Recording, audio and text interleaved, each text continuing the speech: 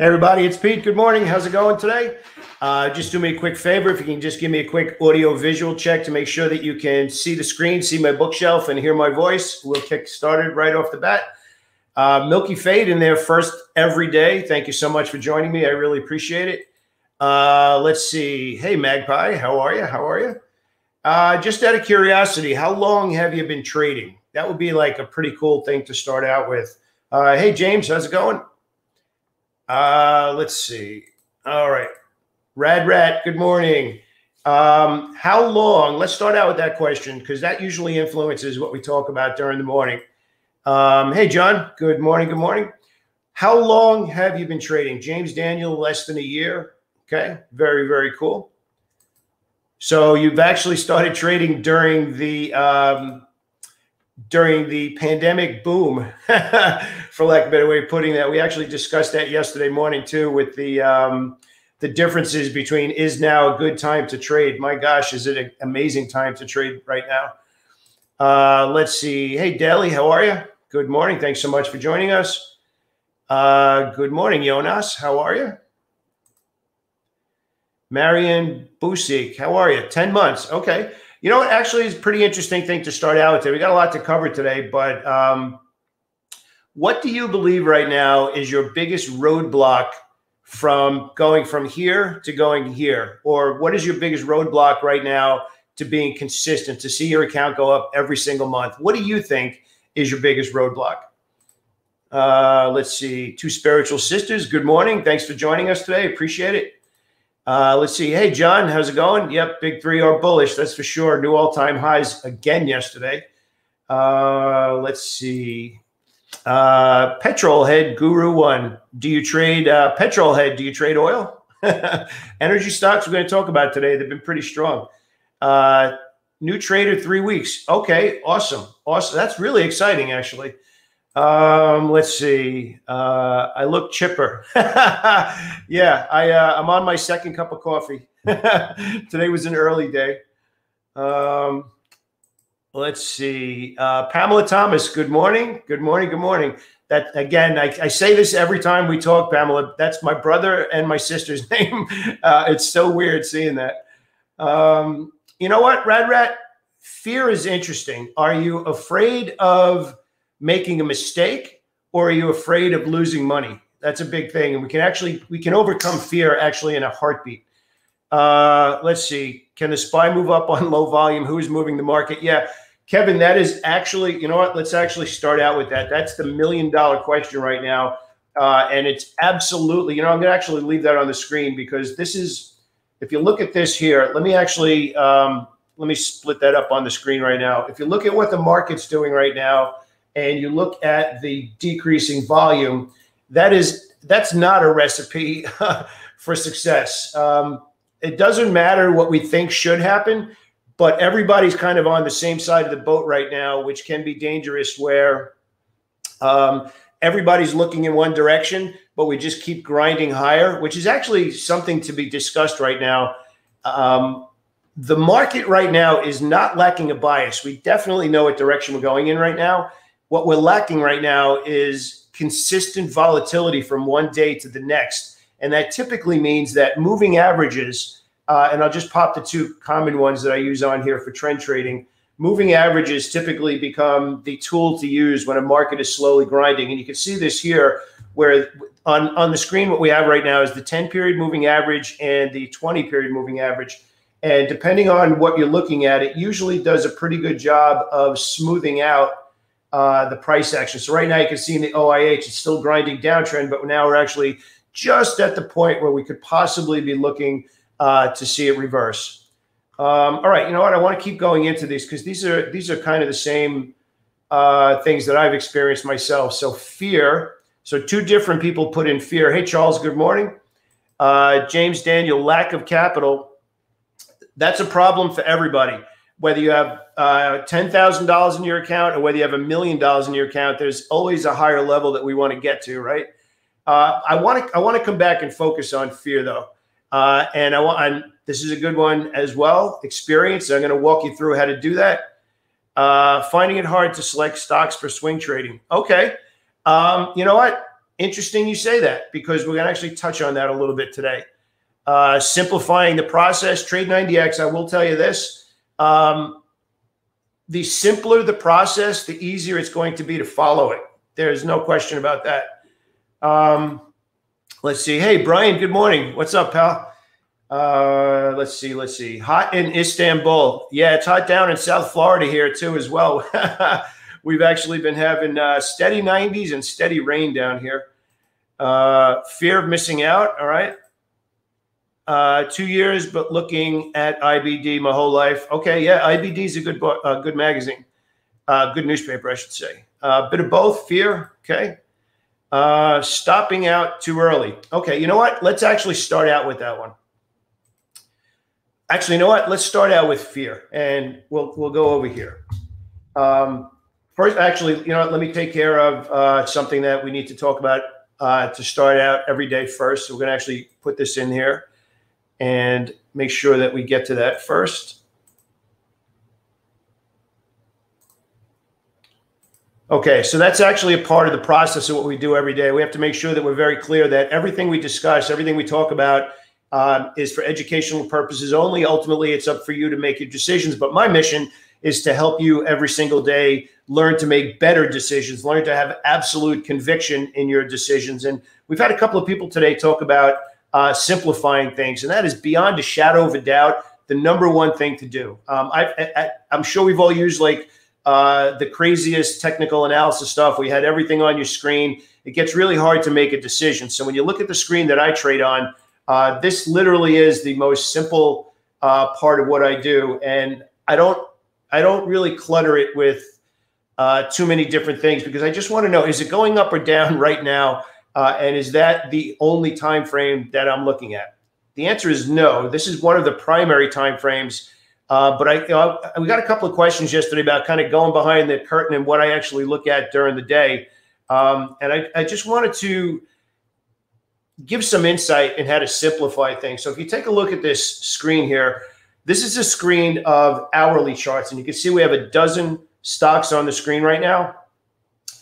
This is how I watch the market during the day. Once I have my list of stocks, I pop these stocks in there. And then as each hour unfolds, it's very easy for me to tell which stocks are in play. But the point that I want to get across here, whether we're looking at it here on the hourly chart from an active day trading perspective. So let's say, for argument's sake, I'm going into the day, and these are going to be the stocks that I'm looking to trade.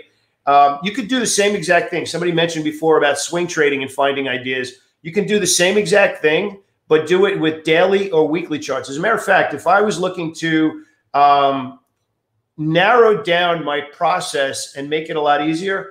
So let's say, for argument's sake, we're looking at Chevron over here. What I would do is I would have the same list of stocks, and I would have the weekly chart up. And this would actually tell me, remember we talked about yesterday and pretty much start out every day.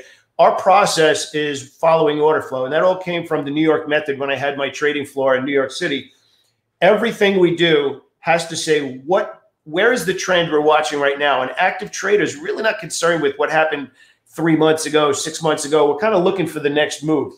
So the question before about simplifying, the question before about which time frames we're watching to watch swing trades, I would use what we have here on the chart for CVX. I would be, if it's a longer time frame, I would have weekly charts over the last 20 days, because that's from 1 week to the next. We're looking, is the order flow consistent? So you can see here in this window here, 2 weeks of buying, 2 weeks of indecision, a week of selling, and we came right back with buying so far this week.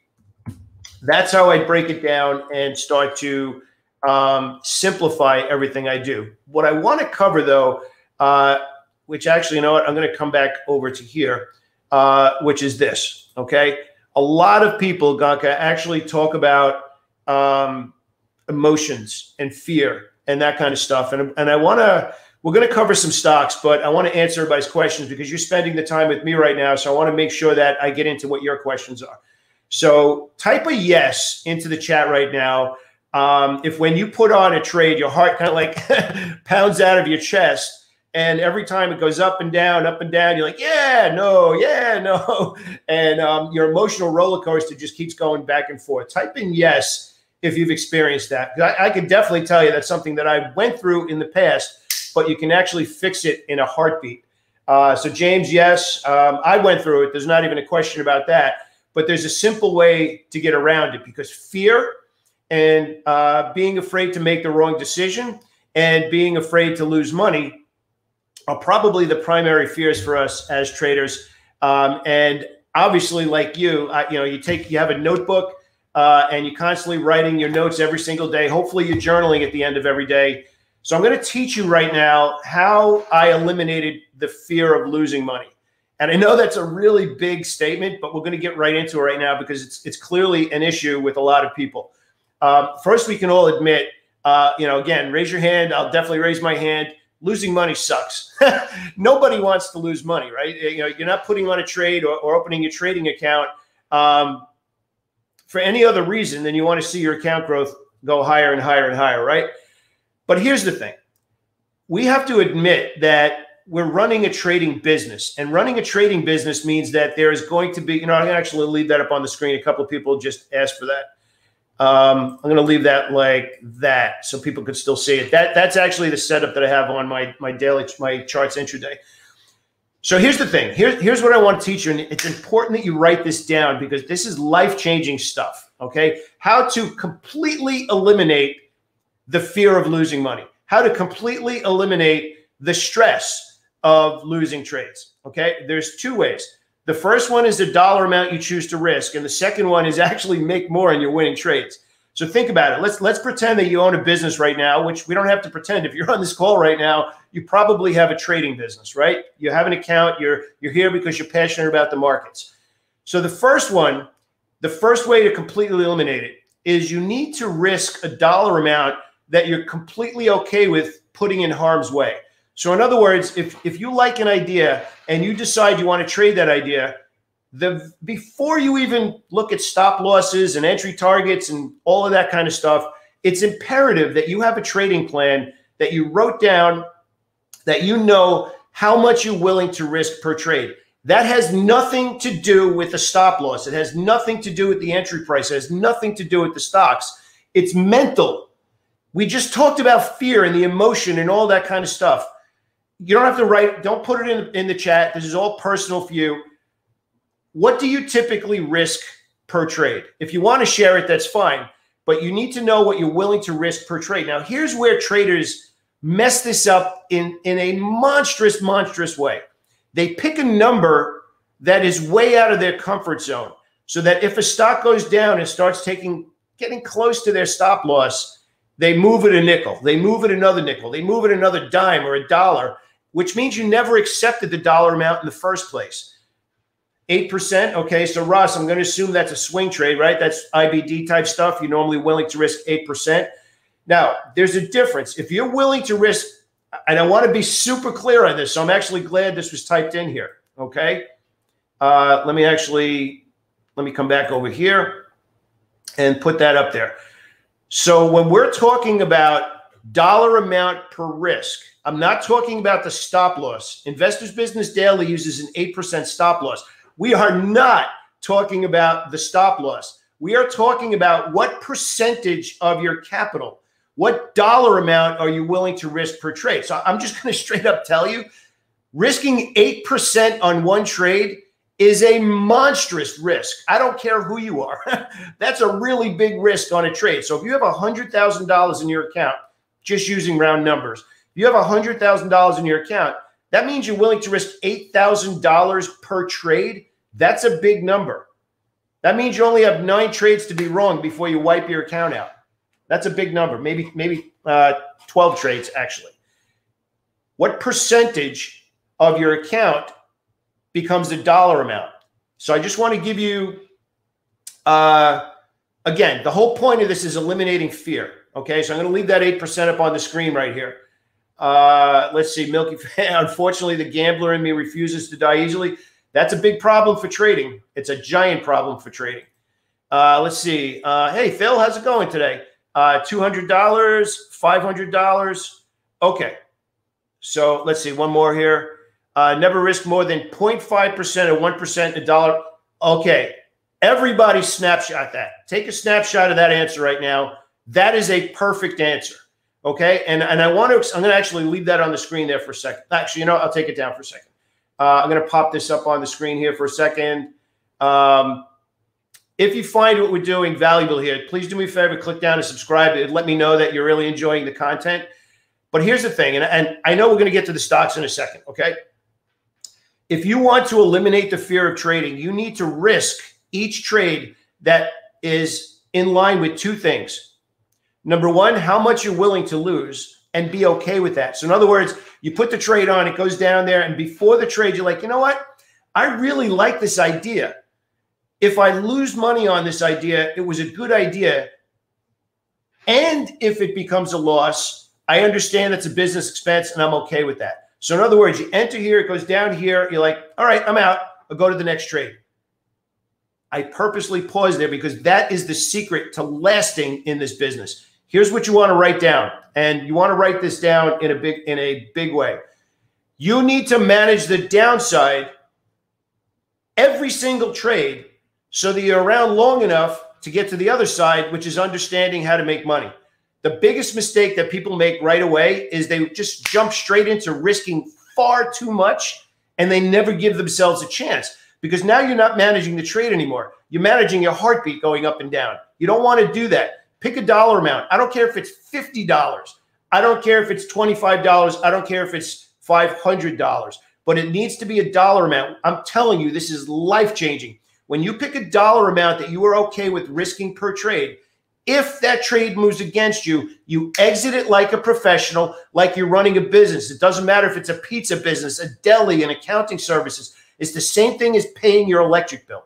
I am telling you, this is life-changing. Everything changes. You take the loss, you go to the next trade. You take the profit, you go to the next trade. It's nothing more than running your business. So if you are afraid of losing money, you just haven't picked that dollar amount yet that you're comfortable with putting at risk so that you can learn to make money, learn to manage yourself and the markets. So that's the first thing. Chris Mooney, who's been with us for a while, absolutely, positively, one of the members of our boot camp and our private community who took this to heart literally from the first time that we worked together. And Chris gave himself a chance to learn how to trade, which means that you're focusing on the trade and focusing on the process and focusing on probabilities as opposed to I'm up money, I'm down money, I'm up money, I'm down money, I'm up money, I'm down money. I'm exhausted even just talking about it right now. Let's talk about the second part of risking money. Raise your hand, and I'll do that. I'll raise my hand as well. You put on a trade. As soon as you put that trade on, it moves in your favor, it moves against you, moves in your favor, against you. But then it gets to the point where it's moving against you, or you know what? I'll give you an example from yesterday. And this is actually a real example from yesterday's price action. If you remember, we talked about Apple a couple of days ago. Actually, let me put it up on the screen. We talked about Apple a couple of days ago. We talked about buying the breakout. We called the breakout out in our community, and we had a stop loss. That came close to getting stopped out yesterday, but didn't quite get stopped out. And we'll actually take a look at yesterday's price action, right? Started trading down, pushed down to this area. We didn't get stopped out. So you know what we did yesterday? Exactly what I'm about to tell you, what is normal for traders. Real trading, okay? Real trading. Real trading is not set it and forget it. You're managing your risk, looking to get a head start on a trade. Moves in your favor, you need to have a plan of where you're going to add to that position. Moves, and again, this just makes so much sense, but you want to keep it simple. If you enter here and it moves in your favor, you need a plan to say, what am I going to, how and when am I going to pyramid into that trade because it's working? But you get that kind of gray zone where it moves in your favor a little, moves against you. But then you take a look at this chart of Apple. We had our stop loss in there, but selling came into the market. The market was trading at all-time highs. And for whatever reason, I don't care the reason, I don't care why, I have my trade on and Apple started moving against us in a way that it should not have with the way the rest of the market was trading and the way the stocks and tech stocks were rallying yesterday, although financial stocks were probably the strongest on the board yesterday. I reduced my position. Write that down. If a trade you're in is not working or is moving quickly against you, but you're not stopped out, but you love the idea, if you have 1,000 shares, take 500 off the table. Lower your risk until the idea and you get feedback from the market and it starts to move back in your favor. These trade management things are everything because you're taking the risk off until you get feedback. Remember, every single thing we do is about feedback in the market. Are we getting feedback in a positive way? Are we getting feedback in a way where it's moving against us? Trading is not set it and forget it. If you want to be the reason you make money, you need to understand how to scale up and scale back on positions, lower your risk, and then add your exposure. But you start out with what we talked about today, which is how professional traders eliminate all of the stress of being afraid to lose money. You need to pick a dollar amount that you're comfortable with.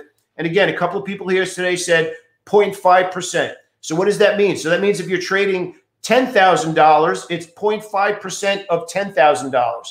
If it's 1%, it's 1% of 10,000. Whatever you decide to allocate to your trading account.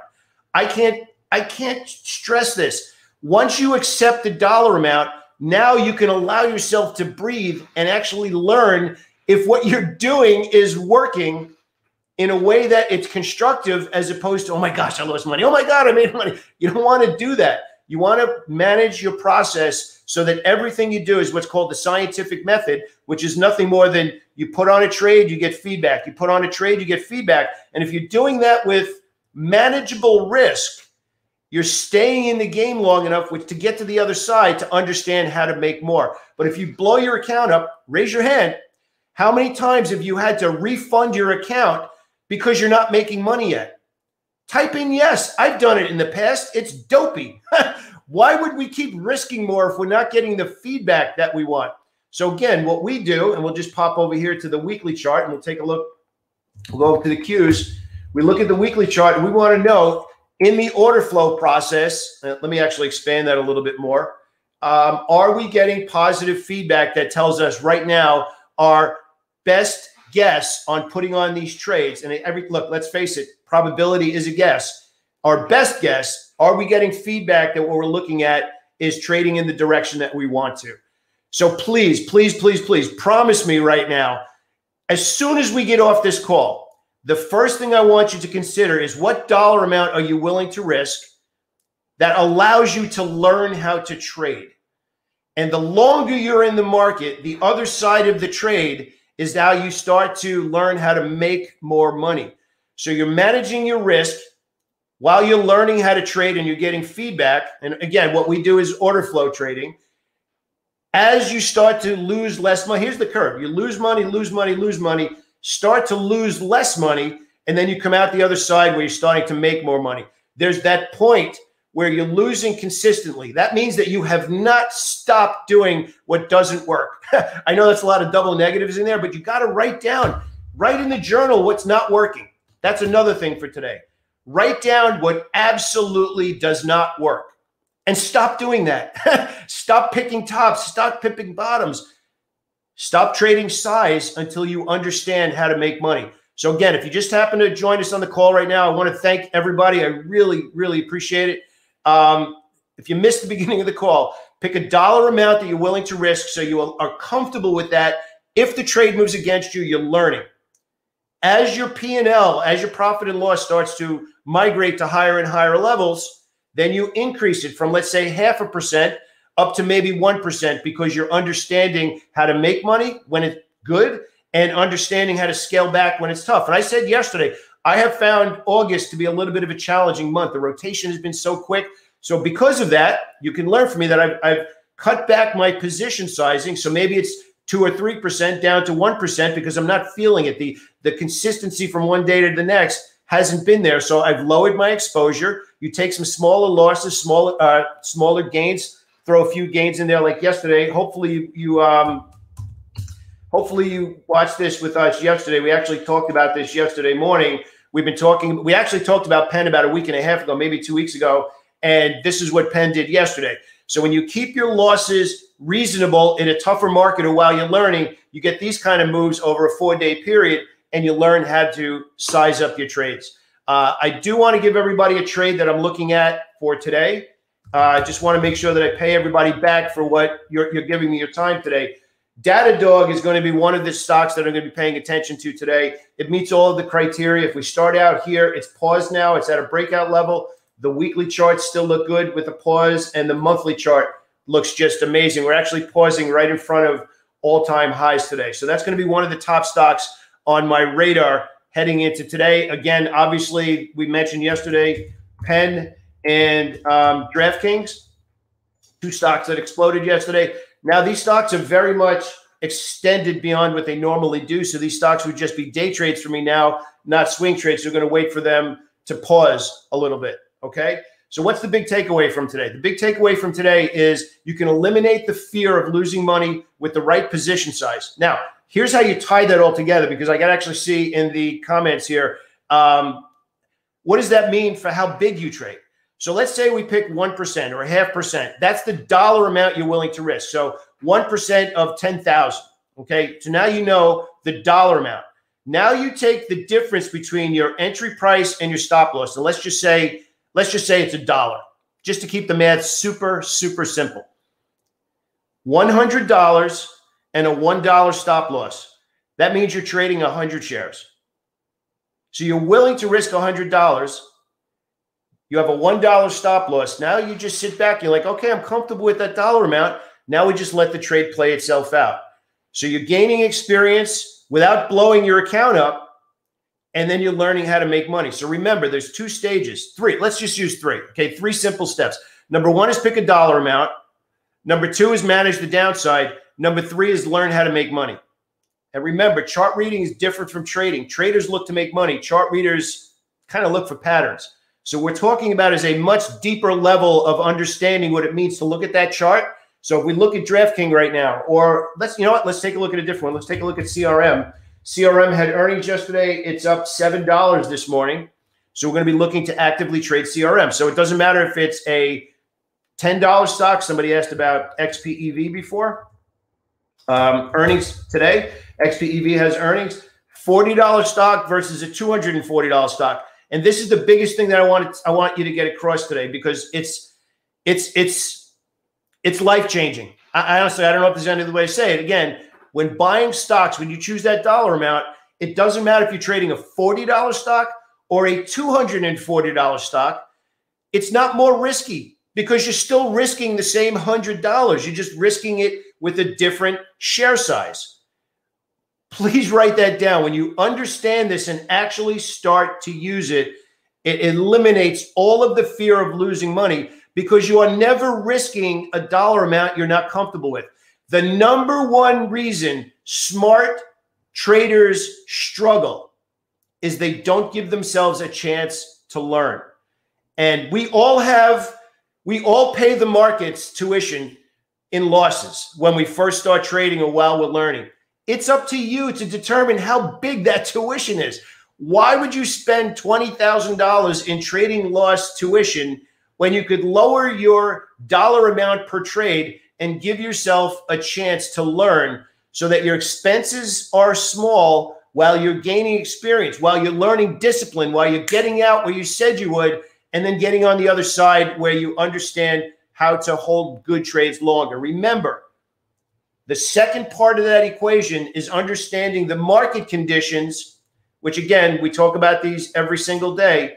The market conditions, when it's better and more of that smart money is all on the same page. And this is actually, you can see 8:26. This is Thursday heading into what we're looking at today. So there's a lot of different ideas, technology, communication services, and energy stocks. As we've been mentioning, energy stocks are not in play yet, but I want to make sure that we talk about some tech stocks today. We mentioned, you know what? We actually mentioned Netflix yesterday, and it's kind of on the radar. This 560 level is the big level that we're watching in Netflix. Want to keep an eye on that one.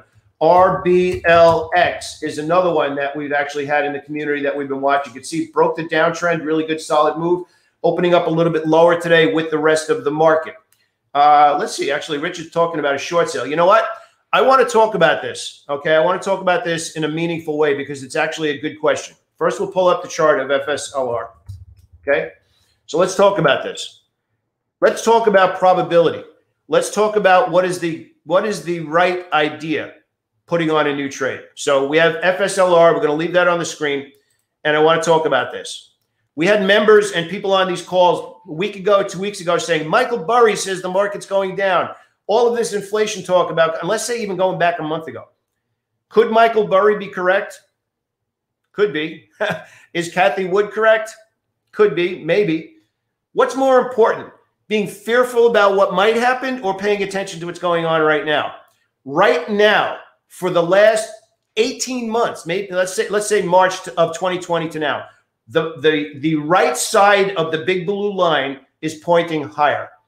If you are looking to sell short in a market where everything is pushing higher for the most part and the easier order flow is going up, short selling, I understand you want to capture it prior to it rolling over. And I'm leaving this on the screen here for a reason. I made this. It was the biggest mistake I made when for the first 2 years I traded way back in 2000. I started trading April 17th of 2000. The biggest mistake I made was trying to trade against the current order flow. Here's what will end up happening. We'll use FSLR as an example. You're looking at the stock. You're like, okay, it's rolling over a little bit, relative weakness to the market. It could go down today, but is that the right trade when we're sitting and resting at all-time highs? The order flow is at this direction right now. It's going up. Could the market go down today? Sure, it could. Is it the same side of all of that money? No. Is this a sell short on a scale of 1 to 10? Well, it's at a breakout level. It's near highs for the last several months. It's got some room to go up to 108, which is roughly another $15. Could this stock go down today? Sure. Is that the best trade on the board right now? Not when we're looking at stocks like this that are exploding to the upside. Not when we're looking at stocks that are grinding higher and higher and higher. This is the difference between finding the easier trades and fighting the current order flow. I made that mistake for the first couple of years that I traded. When you look at a stock like DDOG that's resting at all-time highs, looking for an opportunity to buy versus FSLR. And look, I'm just going to tell you straight up, who put it went in there. I want to make sure I see who that was. All right, doesn't matter. I forgot who that was. I did this for years. The first 2 years I traded, I'm like, okay, the market should roll over. This stock is showing some weakness. I'm going to put on a sell short in this stock right now. But I missed out on the easier money. This is hard money. This is the hard money. This is your fighting, grinding, trying to make this stock pull back when you have all of these other stocks rocketing to the moon. And I'll give you another example, one that we actually had a swing trade on that we put on NVIDIA. It's much easier to follow the deep pockets that move the money instead of trying to guess when it's going to reverse. What we do is we piggyback what's already going on. So if you look at this trade here in NVIDIA, I'm not looking for a top. I'm just looking to stay long with them as long as it's still in play. Morgan Stanley's another one, right? The XLF yesterday, we'll just take a quick look on this. And again, getting a little bit into sector rotation. The XLF has been really strong for 5 days. We've been watching Morgan Stanley and some of the other banking stocks. Morgan Stanley made new all-time highs yesterday, trading very close to new all-time highs already. Why would I make trading my life complicated when there are people with much, much deeper pockets, billions and billions of dollars creating this in the market? Why wouldn't we just piggyback what they're already doing? The only question we have at the end of that is understanding when it could potentially reverse. But that's a part of trading. If you know when it's going in that direction, you need to know, are you trading momentum or are you a trend trader? We'll have you know what? We'll discuss that tomorrow. We're going to discuss tomorrow the difference in profit taking, trend trading versus momentum trading. So again, FSLR, could it go down today? Sure. Would that be the best trade on the board today? No, not when we're looking at a picture like that. I want to go in there and say all of that money's on the same side. I'm going to join all of that money until I see it change. Could the market turn over today? Could it start heading down? Sure. The first thing we looked at today is this picture, and it was actually the very first question that we got today, which is this picture doesn't make sense. The market keeps going higher and the volume keeps drying up. It doesn't make sense, but we're still going up. We should still be looking for longs until we see some sort of price action change. So maybe we'll, on the hourly chart, maybe we'll draw trend lines. Maybe we'll look for a breakdown of yesterday. That's what's important. It's not just I definitely want to be long. You have to say I want to be long until when? Until this changes. It's both sides. We had somebody the other day saying, but why, but why, but why? I don't care why, it's still going up. But I have price action in place that tells me if and when it changes. So trying to pick the top, which I'm not saying that's what we're saying here. We are looking, it was a question about FSLR short. Trying to pick a top when everything else is going up and just buying with everybody. Again, I'm gonna really make this emphasized here. Why would we fight that? Why would we fight that? Isn't it just easier to find where the deep pockets are already allocating money and say, you know what, I'm going to take a nibble? That's what we do all day, every day. The quicker you can get on board with that and understand how to recognize when it's obvious and then learn to recognize when it changes, you have all the pieces. You have the risk management we talked about today. You have the order flow, the order flow, and then the only last piece is determining when has that changed. That's all we do all day, every day, and that's how we keep it simple. All right. It's already 8 o'clock, everybody. I have to head on over to our private boot camp meeting, which starts at 8:30. It's our daily game plan meeting. Let's see. I want to join the boot camp. What's the next step after 30 days? Look, I want to make this clear as well. The boot camp is a 30-day interactive coaching program. If you want to continue after that, we'll discuss that. We might be a good fit. We might not be a good fit, but there's nothing after 30 days. It's not a subscription unless you want to continue after 30 days. It's basically a 30-day seminar where I give you my entries and exits too. So you get this kind of stuff, but you get the actual entries and exits on my day trades and swing trades as well. So look, I just want to tell everybody, you can see I get really excited about teaching. I want you to know how much I appreciate that you're here with me today. If I provide value during these calls, if you could please do me a favor, just click down and subscribe. That would mean everything to me because it means that I'm helping you.